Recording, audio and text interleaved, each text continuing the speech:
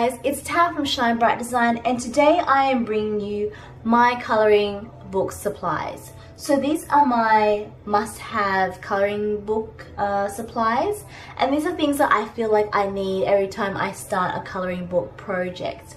So I'm not saying that you guys should purchase these, but if you like what you see, why not give it a try?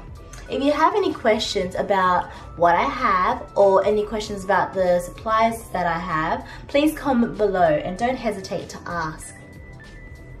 Alright, so the first thing that I love and think that everyone who is really serious about coloring should get is the Derwent Superpoint handheld sharpener.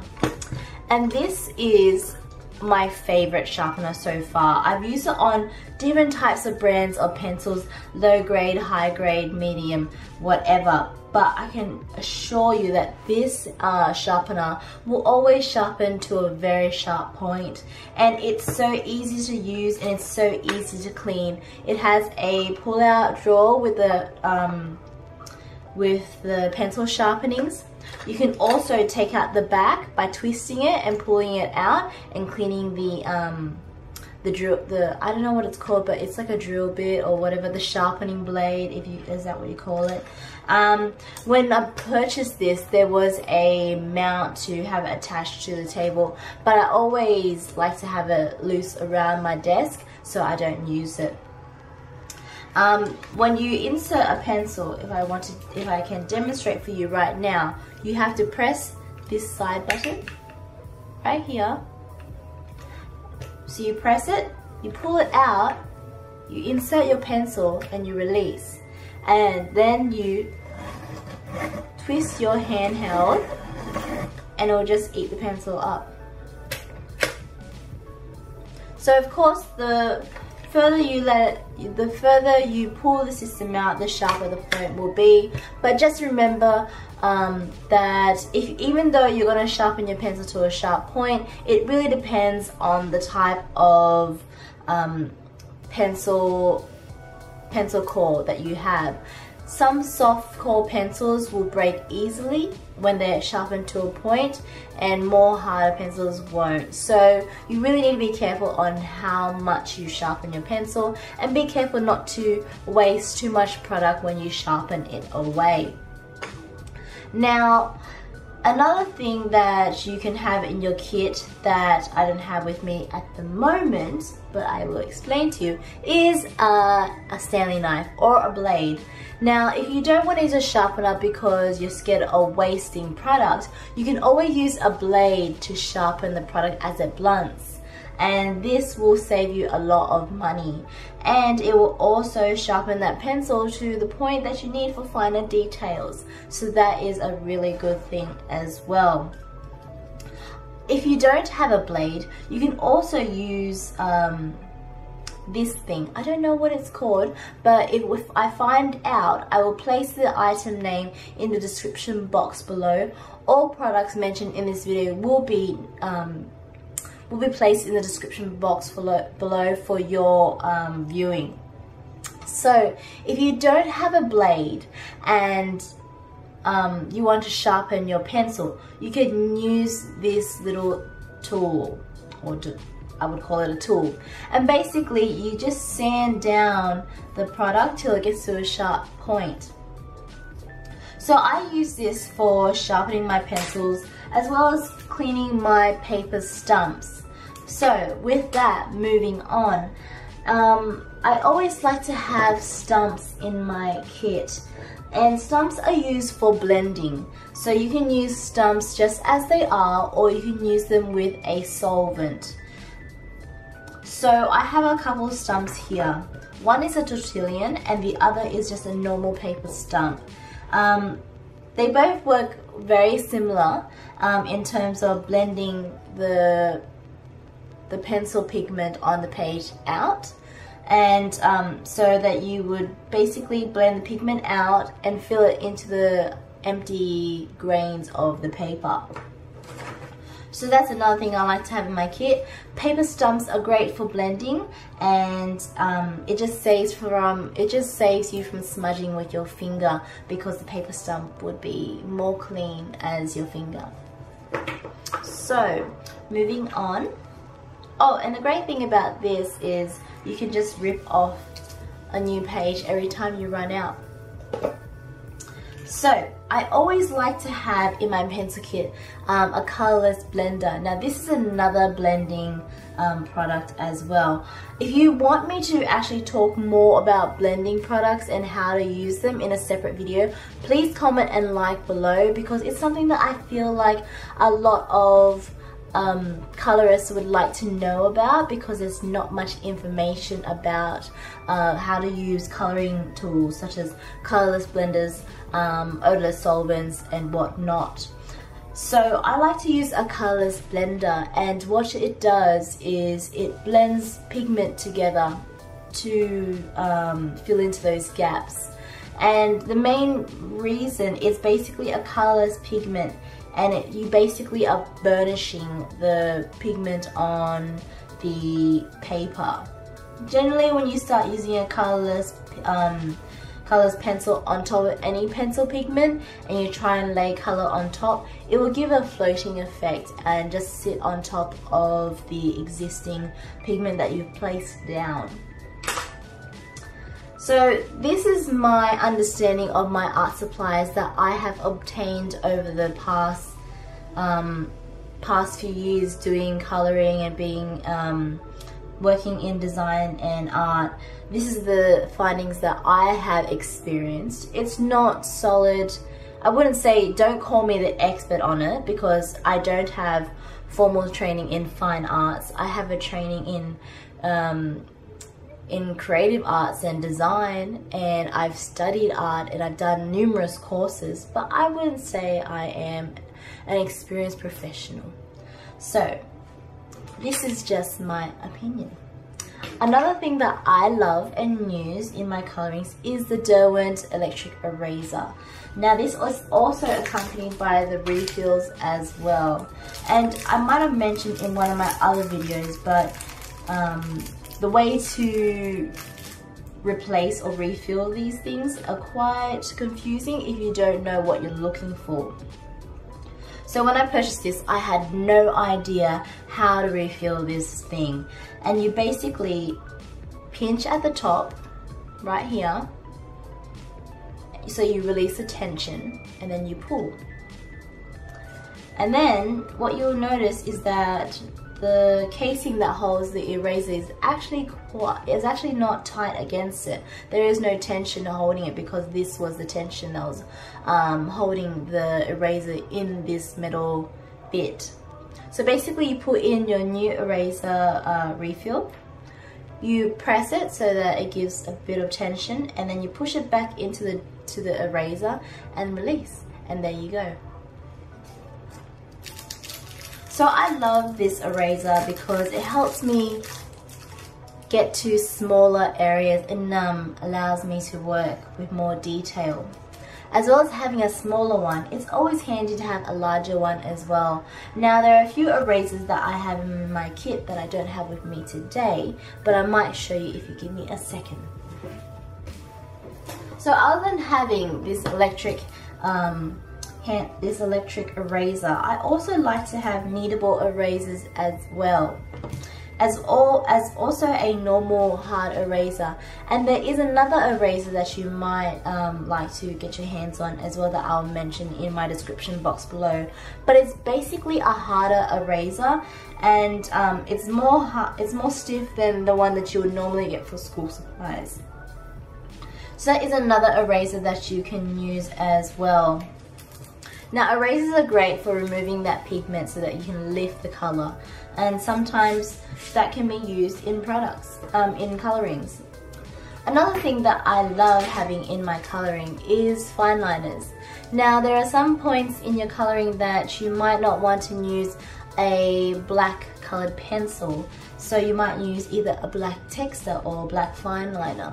Now I like to use fine liners for things such as details and hair, eyelashes and finer hair strokes. So that's one of the things that I like having as well. Another thing that you can have is a small black gel pen, and that a small white gel pen, which is exactly the same type as a black fine liner, only that it's white. So that is really great to use as well for highlight. Now, what I also love to use is Posca pens.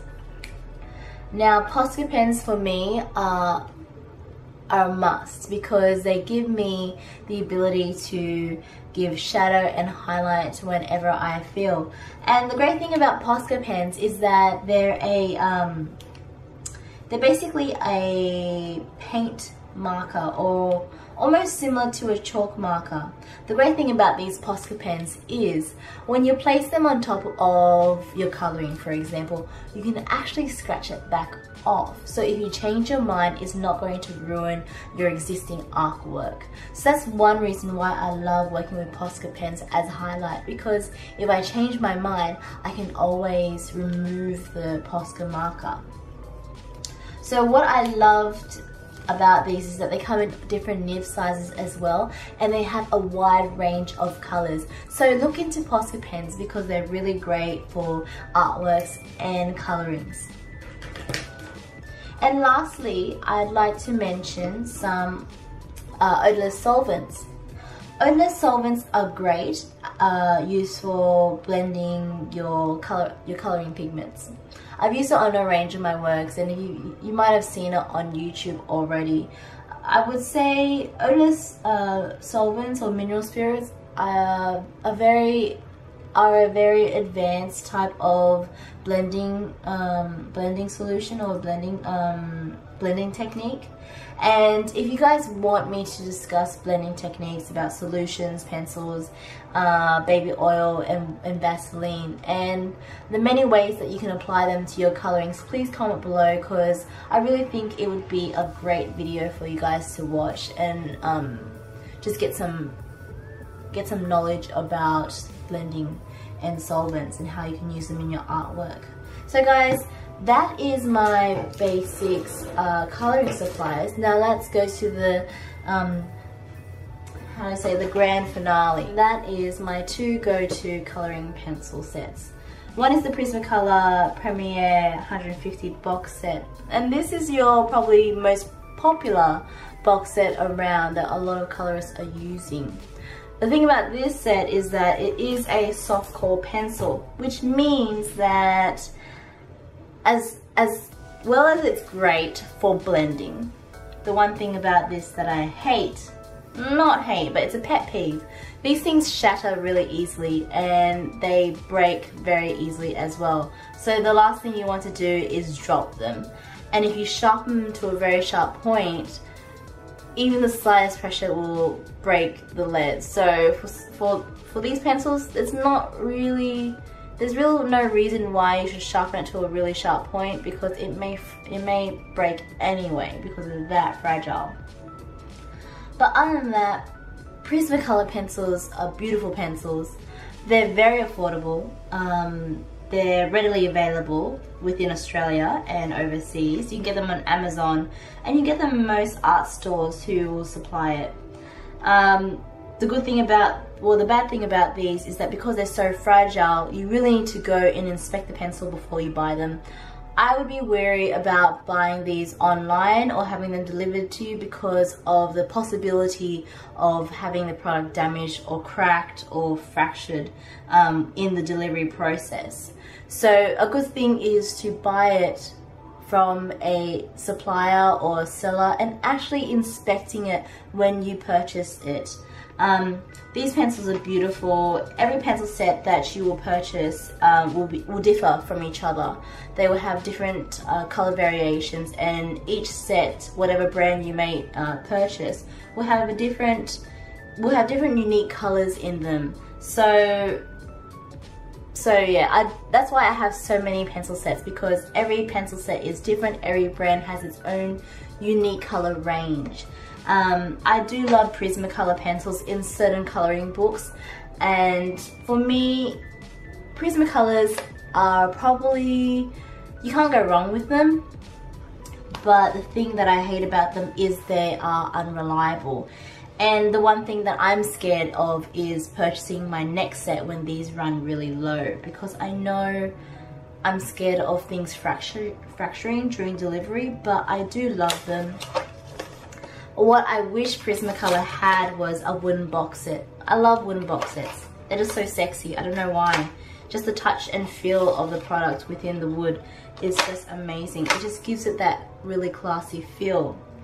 So unfortunately for Prismacolor, they don't have a wooden box set, but this box is probably the grandest thing that you'll see the Prismacolors sitting in. And it's a nice cardboard box. It does get a bit bunged up a little and scratched, but you know, that's the wear and tear of these things. And the great things about Prismacolor is that you can buy the pencils individually as well. But yeah, you can't go wrong with Prismacolors if you're going to purchase it. But if you're going to purchase it, I do recommend buying it in person or at an art store. Now, my favorite, I would say this is my favorite because I love Faber Castell. I have a 120 Faber Castell wooden box set. This box set has a lock system, and the wooden box set is very sturdy. It's very beautiful. It's got really nice craftsmanship, and it has a elevated, I would say it's tiered packaging, so when you open it, there's 2 levels. You can't see it here close up, but after I speak about it, I'll probably show you a video of it closer. The great things about Faber Castell is that they are a oil-based pencil, and the Prismacolors are a wax-based pencil. Because the Prismacolors are a wax-based pencil, they pull and push more when they're placed next to each other. For example, if you place down black pigment and ran white pigment on top, it would blend so easily, like oil paint almost. It's just a very easily blendable product. It can be a good and bad thing if you try. It can be a good and bad thing. Depends on how you work and what your technique is and what your outcome or goal is for your coloring artwork. Now, the good thing about Faber Castell is that they're so reliable. They are a sturdy pencil. If you bought these babies online, you wouldn't be scared of products being damaged. You wouldn't be scared of products being fractured, because these are crafted so well and the product is impeccable. I love Faber Castell. I think that they are so reliable and they are so trustworthy. Faber Castell has been around for years, since 1761, and they're German, or Swiss. They're German, and because that they have been around so long and still to this day, their products are impeccable. You know that this brand is top notch. So if you're looking at high quality and great craftsmanship, Faber Castell is somewhere where you can't go wrong. If cost is nothing, Faber Castell is amazing to invest in. There are also other coloring pencil brands that I love and want to purchase, but I have to save, and it will be on my next wish list. So when I get those pencils, I will also discuss them and give a feedback and review on them as well. But Faber Castell is a very beautiful set. It's not too soft and it's not too hard. I would say it's just right. And the great thing about these is that it does have unique colors as well that doesn't compare to any other brand. That's the good thing about when you're buying into brands. Each set of brand that you purchase into has its own unique color range. So I do love Faber Castell. It is high craftsmanship and it is trustworthy. It is not my go-to because I feel like Faber Castell pencils work well on certain types of paper, and the Prismacolors work better on other types of paper as well. But I reckon Faber Castell can work on any type of paper and still look good. I've tried it on most of my colouring books and it still does a good job. But if I had to choose one, definitely would choose Faber Castell because it's trustworthy, it's durable, and there's no fear of damage during the shipping or delivery. Prismacolor is great for the cost, but you have to be wary about the chances of it being damaged and coming to you fractured, because these are soft core pencils, they can break. Anyway, guys, I hope you guys have enjoyed what's in my coloring book kit, and in my next video I'll probably talk about what's in my watercoloring book kit, supplies tool that I use for watercolors. And I hope you guys have enjoyed. If you have any questions, please comment below, and if you like and subscribe as always, and I'll see you guys next time. Bye. So I just wanted to show everyone what the Prismacolor Premiere 150 box set looks like. It's basically a cardboard box. It's pretty sturdy, and what's cool about it is that it has a tier. So if you see here on the side, you will see that it kind of elevates the pencil set. So that's a really cool feature. The trays, as you can see, are plastic, nothing special.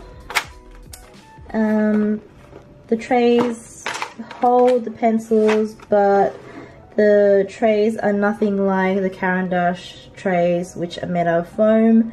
These ones, the pencils still rattle around within the plastic trays.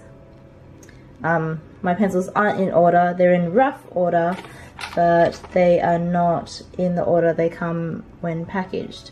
As you can see, my black is so tiny. Anyway, so that's the Prismacolor set. Just let me close it. There's a bit of information on the lid, as you can see, and it flips, and it has a magnetic closure at the front here. So that's the Prismacolor Premiere 150 box set. Now moving on, we have the Faber Castell wooden box set 120 set. Now what I like about this is that it has some extra storage in the back here for extra pencils if you have it. If you want to throw in some sharpeners or erasers in the back, you can throw it here as well. Again, the trays for Faber Castell are plastic, but the good thing about Faber Castell, if you can see, I don't know if I can show you, there's a bit of foam underneath as well, so that when you close it, it doesn't damage these pencils. So the foam underneath the lid here is a protection. There is also this hinge here, so it is that tiered opening, which is really great and really handy in terms of space and space usage. So with the other box sets, even the Faber Castell tin or the tray, you'd have to take those trays out of the box set, and it takes a lot of table space. So what's really great about this box set is that it doesn't take up that much room. It doesn't take up that much space of your table either, and that's what I really like about it. Another great feature of the Faber Castell wooden box set is that it has these lock closures which just twist to lock.